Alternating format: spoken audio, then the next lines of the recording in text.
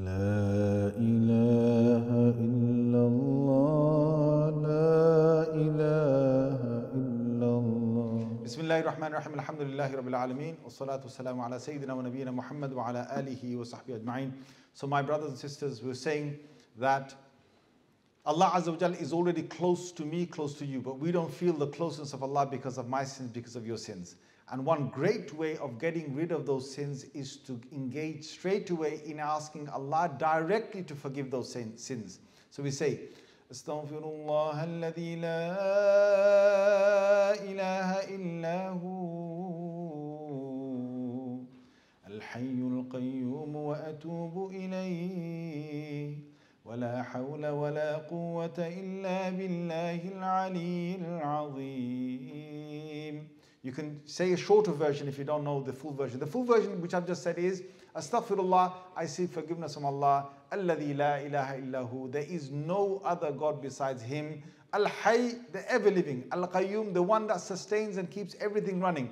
Wa atubu ilay, and I'm returning back to Him. Wala hawla, and I've got no way of staying away from sins. Wala quwwata, no way of doing good deeds. Illa billah, except through Allah. Al-Ali al-Azim, the most high, the most great. If you know it, you can join me once more. I'll say it with you again.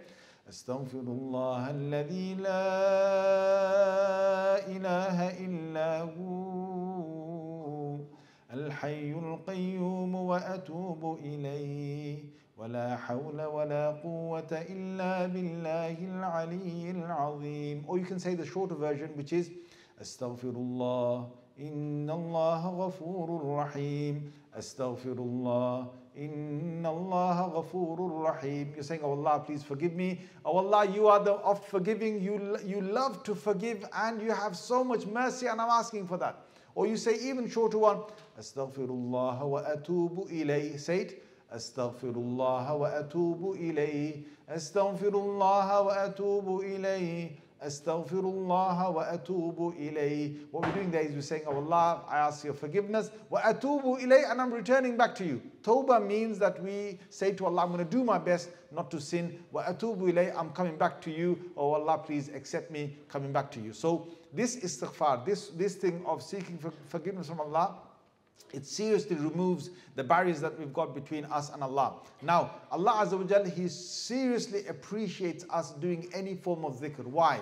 Because Allah Azza wa Jal, He has given, His name is Ash-Shakur, He is the most appreciative. So don't think that Allah does not appreciate us coming to Him and saying, oh Allah, please, oh Allah, I'm here to remember you, give me something back. Allah's always going to be there to give us something back when we remember Allah Azza wa Jal. There is no way that Allah doesn't appreciate what we do.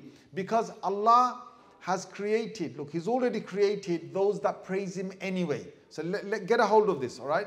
Allah Azza wa Jal has created the angels that have been praising Him. They've been praising Him from the beginning of the time that He created them till today. They've never stopped praising Him. Allah has taken an oath by such angels in the Quran. Surah number 37, right at the beginning, Allah says, وَالصَّافَّاتِ صَفًّا.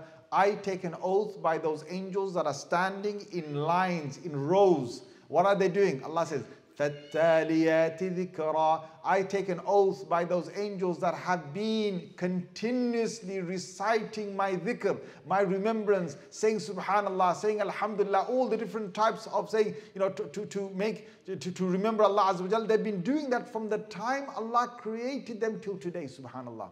Okay? Allah has got those angels praising Him, always remembering Him. In fact, Allah said in the Holy Quran, He said, تُسَبِّحُ لَهُ السَّمَاوَاتُ السَّبْعُ وَالْأَرْضُ وَمَنْ فِيهِنْ. The 7 heavens and the 7 earths and all that are inside it, they all praise Allah and they glorify Allah continuously, except for the humans and except for the jinn. You know what this means? Me and you, we've got human free will.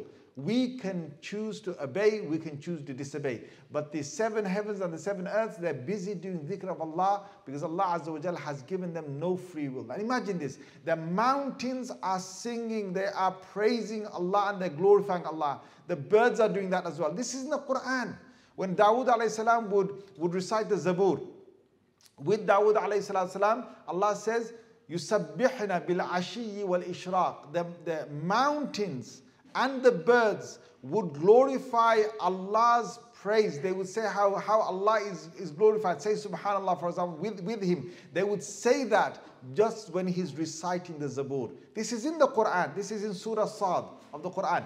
And we know from the Quran that everything, in fact, Allah has said in the Quran, Awalam yaraw, Allah said, have they not, basically we don't see the birds that are in the air, yusabbihna, Allah says they are praising Allah Azza wa Jal. We don't see that, we don't hear that. The fish in the sea, they are praising Allah. The ants on the ground, they are praising, they are glorifying Allah Azza wa Jal. Every single thing besides the humans and jinns, they do that. Now, what's the case when the angels are doing that, the seven heavens and earths are doing that? What is the case when the human praises Allah or the human comes to Allah and does Allah's zikr? Do you know? Do you know that Allah Azza wa Jal is more happy when me and you do the dhikr of Allah? Why? Because let me give you an example. If you created the robot and you downloaded a software in that robot and you said to the robot to stay with you, and the robot's got to serve you. And the robot stays with you and the robot serves you. Okay? You created a second robot. This robot, you downloaded the system inside it. You said to it that it's got a free will to leave your house or stay with you. It's got free will to serve you or not to serve you. But this second robot, it stays in your house and it does serve you. Which one would you actually like more? The first or the second? Which one?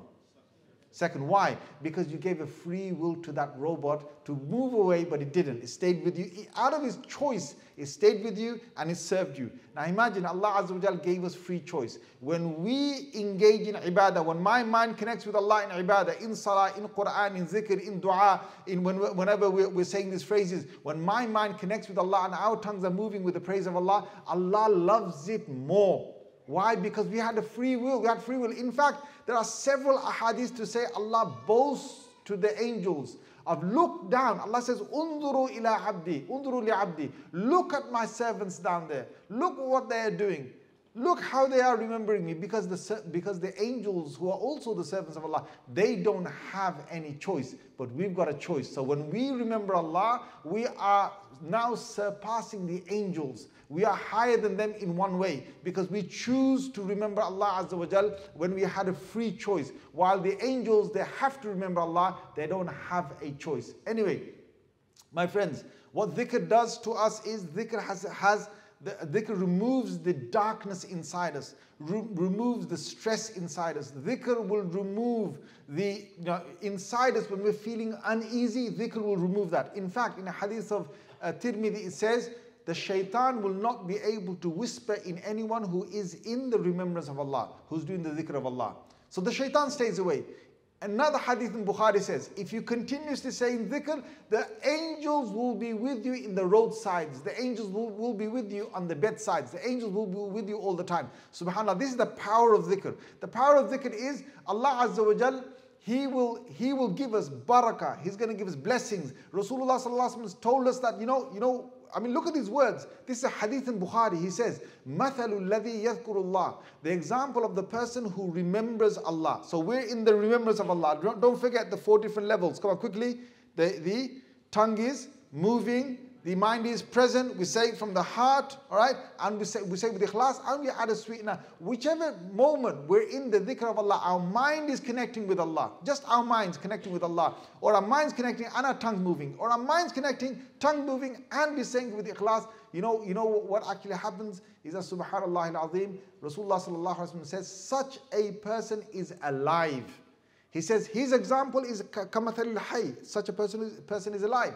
And the one who's not doing the dhikr of Allah is a person like a person that is dead. That's the example Rasulullah sallallahu alaihi wasallam used in that hadith. In a separate hadith of Sahih Muslim, the Prophet sallallahu alaihi wasallam says, "Mathalul bayt," the example of a house in which dhikr of Allah or the remembrance of Allah is performed. The example of that house is like a house that is alive.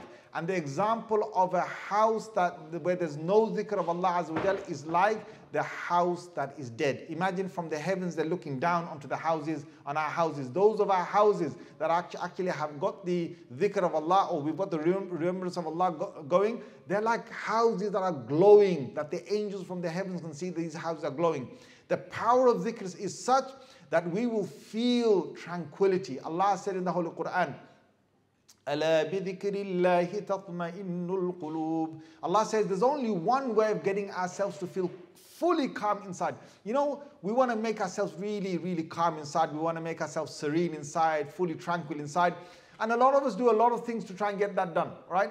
So we will sometimes go through, sometimes people go on a holiday to get that. Sometimes people even turn to sin, right? So sometimes people will turn to, alcohol, to gambling. What will that do? Alcohol will take you out of your state of worry for a little while, but then once the alcohol effects have worn off, you're back to where you were. Your problems are still staring at you, and you're feeling even more drained.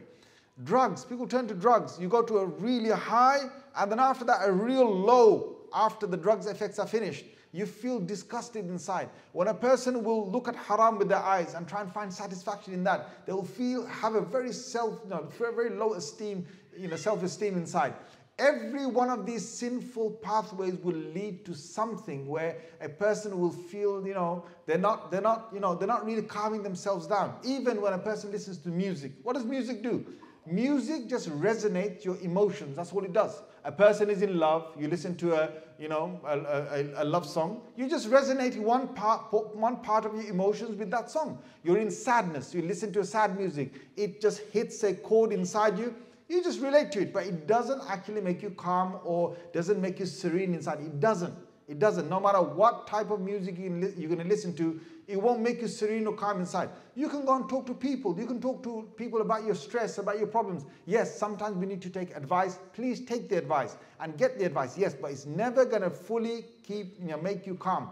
What's the thing that makes you fully calm? The creator of the human beings has said in the Holy Quran, he says in Surah Ar-Ra'd, Surah number 13, ayah number 20, Surah Ra'd, I think it's ayah number 28, Allah Azza wa Jalla says, أَلَا بِذِكْرِ اللَّهِ تَطْمَئِنُّ الْقُلُوبِ. Allah says, only through the remembrance of Allah will hearts and your inside become calm. Only through the remembrance of Allah. So look, when we do the dhikr of Allah, we are calming ourselves down. You will seriously feel calm. Now, I'm going to ask you to do this. If you're driving, all right, I'll tell you this. If you're driving and you do the dhikr of Allah, you'll notice that you'll actually drive slower. You will drive slower. I'm going to kindly ask the sister with that child, please, just calm them down there and bring them back, inshallah. You will feel the calmness of Allah through, you'll feel the calmness. You'll drive slowly. If you connect your mind in salah, automatically you'll be going slow in salah. Guaranteed. Because your mind is now in the dhikr of Allah. Dhikr of Allah makes you calm, it makes you serene. In fact, if you carry on doing the dhikr of Allah, you'll feel calm throughout the day. Anyone who's in any stress and so on, one of the beautiful dhikrs to do, to try and get anxiety, stress out the way, is to send salawat on the Prophet sallallahu alaihi wasallam. And with this particular dhikr, you get something from Allah and you get something from the Messenger sallallahu alaihi wasallam simultaneously back. All right? This is the only dhikr that will get something from Allah and from His Messenger. You'll draw close to Allah and you'll draw close to the Messenger sallallahu alaihi wasallam, and you'll get his love too. Which is what? You send salawat on the Prophet sallallahu alaihi wasallam. You say, Sallallahu ala Sayyidina wa Mawlana Muhammad wa ala alihi wa ashabihi wa sallam. Join me. Sallallahu ala Sayyidina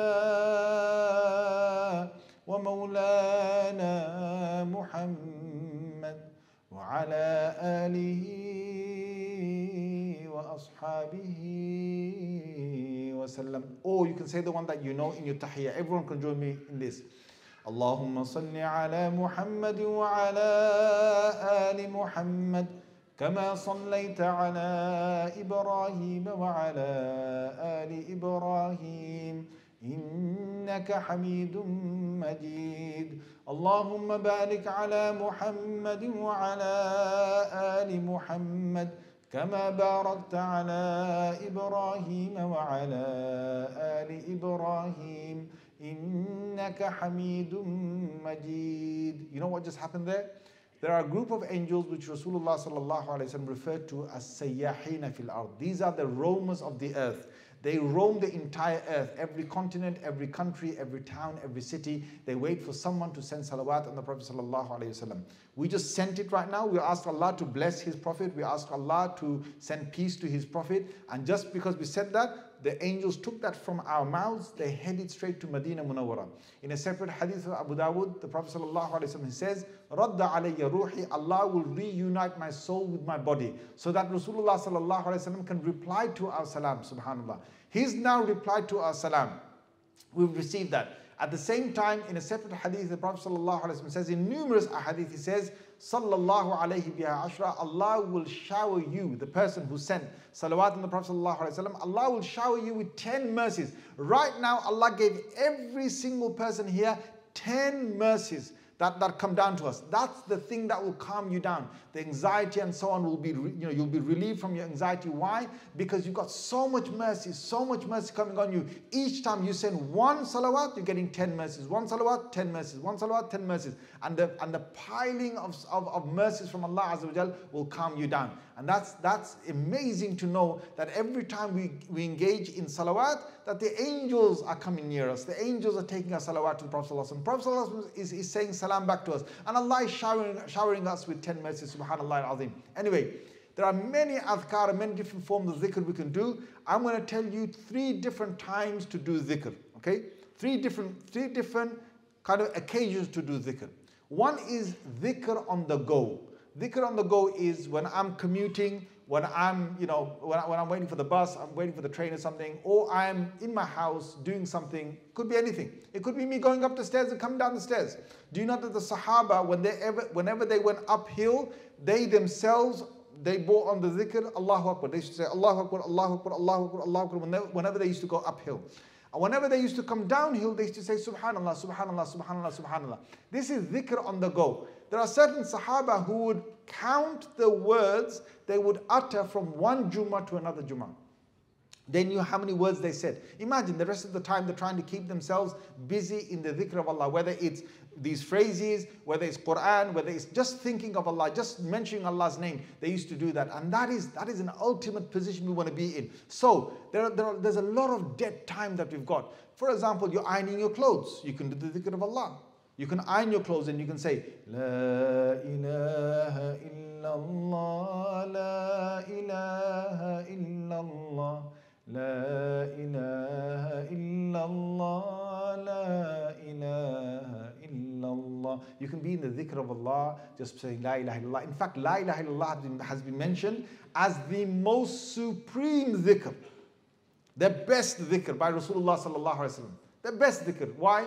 Because it is saying that, oh Allah, you are everything. You are the one and only, you are everything. Because there's no other God. You're the only God. And only God can do everything, and you're that God. You're the one and only. The best thing about the dhikr is you can do this dhikr with your mouth sealed, your lips sealed, and just your tongue moving, so that nobody around you knows that you're doing the dhikr. Let's try that. Seal your lips right now. Move your tongue inside. Without making a noise, say La ilaha illallah. Go on. Don't make a sound. Don't make a sound. Don't make a sound. Just seal your lips. Just move your tongue. You can see. It doesn't connect with your lips. La ilaha illallah. It'll just move inside there. Another one you can do. You want to connect to Allah. Just on the go. Zikr on the go. Just in your mouth say Ya Allah, Ya Allah, Ya Allah, Ya Allah, my Allah, my Allah. Oh Allah, oh Allah, oh Allah, oh Allah. Just say Ya Allah. Go on. Seal your lips. No one will know that you're doing the dhikr. You're getting sincerity. You're saying it with your tongue. You're getting your mind is present. You're calling Allah. Allah is now calling you. You're drawing close to Allah. Allah is drawing closer to you. You're saying La ilaha illallah. Allah is giving you reward. Allah is also drawing closer to you. So that is a beautiful dhikr of La ilaha illallah. The dhikr on the go could be anything. You're in the car. You want to do dhikr on the go. You say Subhanallah wa bihamdihi. Subhanallah al-azim. Subhanallah wa bihamdihi. Subhanallah al-azim. This is a phrase which Messenger sallallahu alaihi wasallam told us in a hadith of Bukhari, it is very beloved to the most merciful one, Ar-Rahman. It is very light on the tongue and is very heavy on the scales of our deeds on the day of judgment, when we're going to need our deeds on that day. It's going to be very heavy. Say it again. Subhanallahi wa bihamdihi, Subhanallahi al-azim. Which means, oh Allah, you are so glorified. Oh Allah, you are so wonderful, so perfect. Wa bihamdi, and I'm praising you. Subhanallah al-azim. And oh Allah, I am saying how glorified you are, the most great. When you say Subhanallah wa bihamdihi, Subhanallah al-azim, we're getting a lot of reward. Imagine the scales will be heavy on the day of judgment because of that dhikr that we'll do. In fact, in a hadith of Sahih Muslim, it says, Walhamdulillahi tamla al-mizan. Just saying Alhamdulillah can fill the scales up on the day of judgment, the scales of our good deeds. One Alhamdulillah from the heart. You say from the heart, it could be enough to fill the scales up. That's why we need to be sincere when we thank Allah and we say Alhamdulillah. These phrases are wonderful. So, dhikr on the go. You can be doing anything. You can be walking. You can be idle. You can be, I don't know, doing some, I don't know, you could be cooking. You could be, you know, in your room just sitting down. Just do dhikr. Just do dhikr. Or you could be going somewhere, just do dhikr on the way. So this is dhikr on the go. The second one I'm going to ask you to do, my brothers and sisters, is to take specific time out so that we can really connect our minds with Allah and we can really have it with ikhlas. I'm going to ask you to sit down in your places of your musalla space, okay? This is you and Allah on a one-to-one. Okay, I need this, you need this. Guys, don't tell me you don't have time for this. I'm going to ask you to do just 5 minutes, perhaps 10 minutes, if you can do 15 minutes, but whatever you do, don't stop it, because Allah loves those actions that are regular, though they may be small in number. Hadith in Sahih Muslim. You do something continuously, but even though it's small in number, Allah likes it that you've done it every single day. So for me to sit down on the musalla, on the prayer mat, in the mornings or in the evenings, find your time. No one should disturb you, neither your children, nor the telephone, anything, nor your smartphone. Nothing should disturb you. You're just there, you sit down, now you concentrate and you say these phrases, whichever phrases you can, okay? Subhanallah, Subhanallah, Subhanallah, Subhanallah, Subhanallah, Subhanallah, Subhanallah, Subhanallah. Any phrases. In fact, you can take the phrase of the Quran. There are certain phrases there in the Quran, you can repeat it as a dhikr.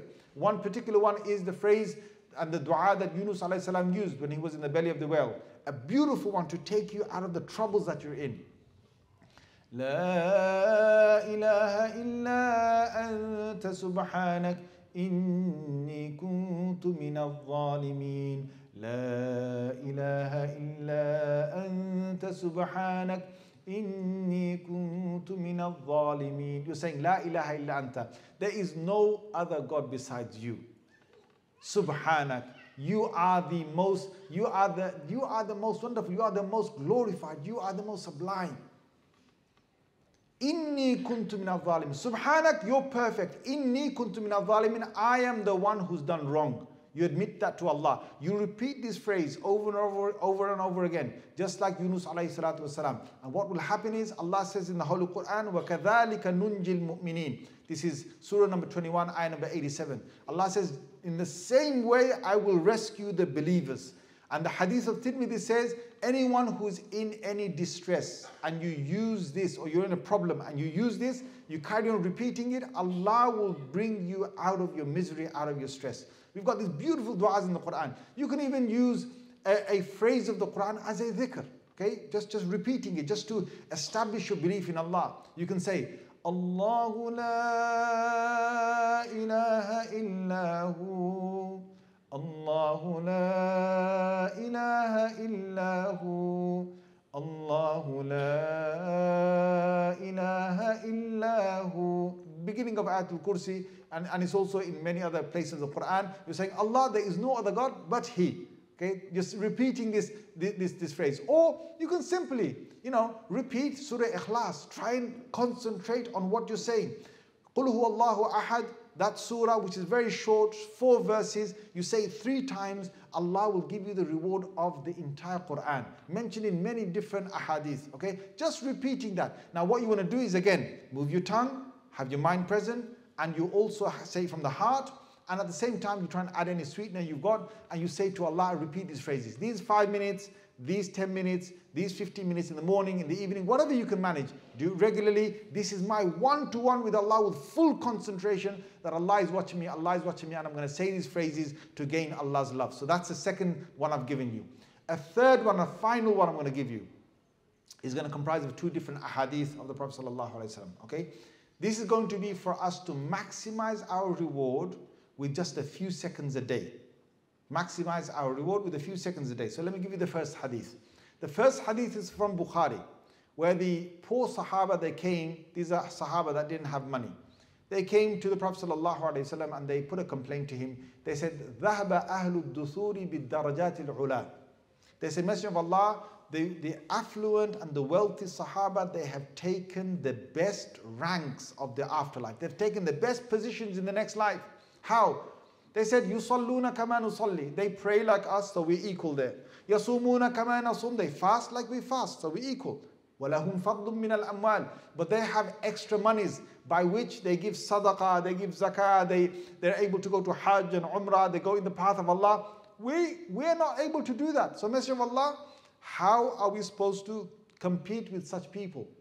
So the Prophet ﷺ then said, Hadith of Bukhari, he said, should I not tell you something?